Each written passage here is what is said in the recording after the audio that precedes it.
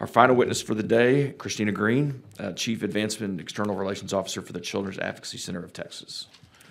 Thank you. I'm Christina Green. I am the Chief Advancement and External Relations Officer at the Children's Advocacy Centers of Texas, and we are the membership association for all 70 Children's Advocacy Centers, or CACs, in the state, as well as leading the charge to prevent child sexual abuse in Texas.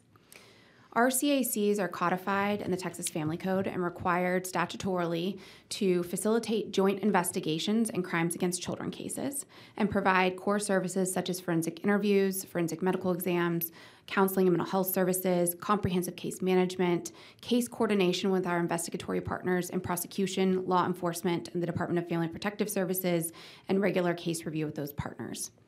We serve over 60,000 new children every year, with the majority of those cases being child sexual abuse cases. So it is not hyperbole to say that we are the expert in response to child sexual abuse in the state, as well as the dynamics of child sexual abuse and recovery services related to this issue as well.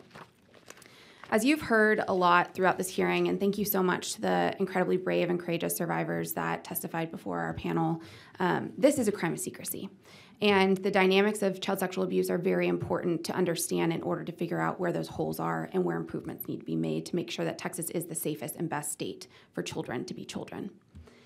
So you heard some data about the prevalence. Up until the last 2 years, we did not have prevalence data for the state of Texas for child sexual abuse. CAC Texas worked with the Department of State Health Services and the CDC to gain that information. Nationally, it is 1 in 10 children. In Texas, it is 1 in 6 children before their 18th birthday will be sexually abused. And that is at the hands of an adult or another minor. And in the majority of those cases, up to 90% in general and 98% in the 60,000 cases we see every year, the perpetrator is someone the child knows, trusts, and likely loves. And you've heard that in all of the testimony that you've heard today. We're talking about family members, coaches, pastors, teachers, all of these people in these environments where we should be keeping children safe. But again, this is a crime of secrecy. And so in that secrecy, that is where the shame festers and the opportunity festers for repeated victimization. So we have to make sure in this discussion and every discussion, we are acknowledging that just having this conversation is a step in the right direction. And I want to commend this committee for spending so much time and engaging with these panels on this issue, because this is an excellent step towards taking this issue out of the shadows and into the light. In doing so, we know that with these NDAs, we don't know the prevalence because people can't talk about them. And so in order to make sure that we are not reinforcing the crime secrecy and shame and stunting or preventing healing and preventing and disrupting the investigation of these cases, we do need to continue to address this issue as the committee has been discussing all day long.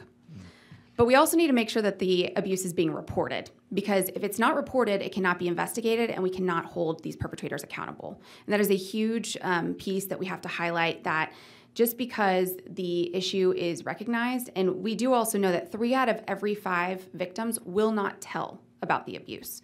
So we are seeing the majority of cases in Texas. We still have a gap of cases that we're not seeing, but those are only the reported cases that are coming into law enforcement or the Department of Family and Protective Services. So there's a substantial gap, and it is the bravery and courage of survivors, like you heard from, speaking out, that encourages others to come forward, and they can't do that with NDAs. Additionally, it's normalizing that we have a system in Texas that responds effectively when survivors do come forward. And the worst thing that we believe can happen is a survivor speaks out and there's no one there to catch them. And in Texas, you all have invested in this Children's Advocacy Center model where that case is mandated to come to a Children's Advocacy Center, and we make sure we facilitate that joint investigation with law enforcement and prosecution and DFPS, so no one is slipping through the cracks. So information is being shared. We're making sure if there are registry lists, those alleged perpetrators are being held accountable and then being put on those lists as well. But again, for that process to work, we have to make sure that the case is called in, reported, and investigated. That multidisciplinary process runs on exposing that secrecy. So we make sure when a child comes into our centers, they know what they're there for. We take them into the forensic interview room, and the forensic interviewer at the CAC shows them where the microphone is, they show them where the camera is, and they let them know who is watching the interview. Because from the start, we want them to know this is a safe place and where your story is going to be told, how it is going to be used, because they have ownership over that story. That is their life, that is their narrative. And then when we go on into the recovery services and our mental health therapy, which is provided free of charge, which is another reason why we have to get children in the doors, because in order for them to access those services and not feel like they don't have the ability to seek out these services because of payment or other barriers, they process through this trauma. And as Elizabeth said, trauma-focused cognitive behavioral therapy, or TFCBT, is the gold standard in these cases. And a large part of that modality of mental health therapy is the child telling and reprocessing their story in a way that gives them ownership of it so that it's not controlling them, that they are then in control. And so all of these reasons are how the child both gets safety, justice, and healing by walking through that entire process from the investigation through therapy. It also involves public safety and prevention of child sexual abuse, as you've also heard. We cannot hold these offenders accountable unless the child and family are engaged in the process. And our comprehensive case management keeps them engaged in that process from start to finish so that our investigatory partners have the information they need to hold these perpetrators accountable. If we have silenced our victims and potentially covered up crimes that are almost always an offense in the Texas Penal Code, a felony offense, then we are reinforcing the secrecy, and we know that these perpetrators very rarely have only one victim. So they are going to victimize multiple children and likely re-victimize their initial victims. So we have to make sure we're holding them accountable and reinforcing that public safety dynamic. Additionally, if we're keeping these cases silenced, we are not empowering parents and communities to protect their children if they don't know who the perpetrators are in their community, in their institutions, or in their neighborhoods. Secrets are toxic in these cases. And one of the things that we tell parents and caregivers and people with children in their lives, a good way to prevent child sexual abuse is to never have secrets. Surprises are okay, but no secrets ever. And if you have a child in your life, I hope today that you will internalize that and make that part of your practice as well.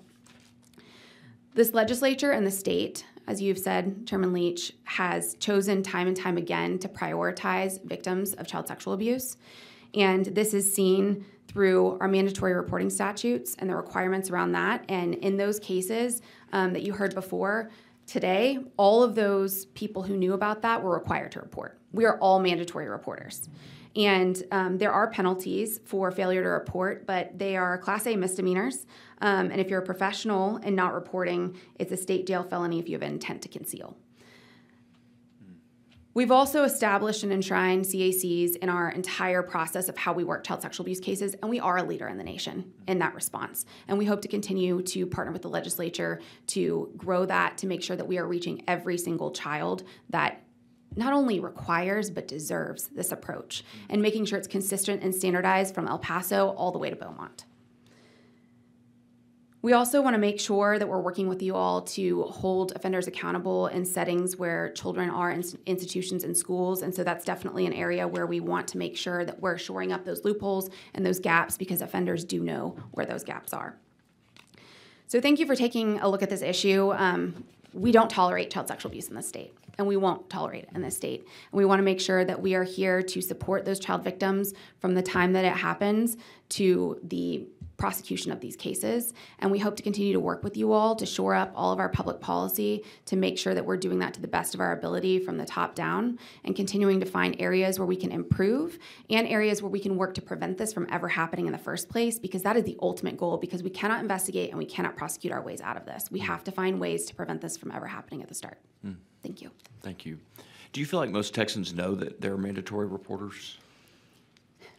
That's a great question. We actually just did some groundbreaking research around prevention and attitudes about prevention across the state, and surveyed thousands of Texans around attitudes and knowledge about child sexual abuse. And one of the questions we asked them was, do you know how to report, and would you know where to go? Do you know that there's a child abuse hotline? And most people said, I don't, but I guess I would Google it. So As far as knowing if they're mandatory reporters, I highly doubt that most of Texans know that they're mandatory reporters if they're not well aware of the child abuse hotline. So we do have some ways to go in letting folks know that this is the way that you have to proceed. And I will say, as someone who's worked in this field for over a decade and is an expert on this topic, I have encountered times in my life where I'm like, oh gosh, this seems like something, but like, is it enough to pick up the phone? And that is what DFPS and law enforcement are there to sort out. That is not for me to decide. That is not for anyone else to decide. And so we do need to find better ways of communicating that. We work very closely with TEA to communicate that to our school professionals, particularly because in institutions, and I think the testimony that you heard is outstanding of just the way that the Catholic Church in the United States is institutionalizing that this is a priority to respond to and how to respond to it. That is not the case. There's a lot of concern about risk and liability, and that sometimes ends up with people not reporting, or if they bring up a suspicion, being discouraged to report. And that is still happening in some of our schools. And we have to figure out how to get around that because, again, that is prohibiting that child from seeking safety, justice, and healing, and then we are impacting other potential victims in the future as well negatively. Sure. I think we ought to think about doing a campaign in the state to advertise to Texans, to communicate to Texans that they are mandatory reporters. We do it. We've done a lot of good work in human trafficking. There's a lot that we've put behind that. I mean, heck, if we can advertise the Texas lottery and how people should play the lottery, then we should advertise how people are mandatory reporters. Mr. Chairman, I was thinking the exact same thing, and it might also have the salutary effect of letting victims out there know that there are people and there's an organization, there's structure that cares about it, and you might actually get more people coming forward when they know there's a safety net out there. Yeah, well, if we look at an issue like breast cancer, for instance, which we did not talk about at all, just not even 2 decades ago, right? Because it involved female anatomy. Now it is it is normal to talk about breast cancer and breast cancer screenings and talking to fellow women about, are you getting your mammogram starting at age 40 or 45? And we need to make this an issue that is not something that's shameful to talk about. We need to be able to equip caregivers and institutions with, so it is a campaign, and also it's bigger than that. It is social change and making sure that we're taking this issue and making it an issue that we can talk about just as we have today. And it is a hard issue, but the more that we talk about it, the more it becomes institutionalized in everyday communication. And an example of that is if you have a child that is going over to play at someone's house, do you know who's in that home? Do you know if there are one-on-one interactions that will not be monitored or interruptible? Those are things that we need to equip caregivers with. But if you're a caregiver, think about how uncomfortable that would make you to ask those questions. But if all of the parents are aware of that and are asking the questions, it's like asking, is there a pool in your backyard? Are you cutting up the food? So as we're going to our pediatrician checkup visits, is that included on the sheets that parents are getting on these milestone checkups?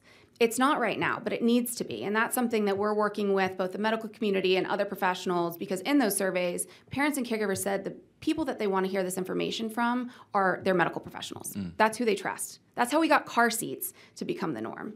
And so how do we look at these other societal issues that we have had to have major social change on, learn from that, and then start to chip away at it? And it's not going to be overnight, but if we don't start now, we are doing a complete disservice to the children today and in the future, and ultimately to our state, because those are our future adults and leaders of this state. Yeah, it's well said. Yeah, One last question.